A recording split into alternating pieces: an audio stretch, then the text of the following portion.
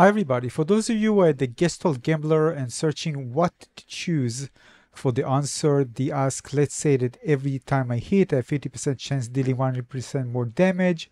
What are my chances of dealing more damage in the long run? You just put I don't care, the last option, and you get the item. And keep in mind that if you make a mistake, it will tell you, that something, and it'll allow you to choose again.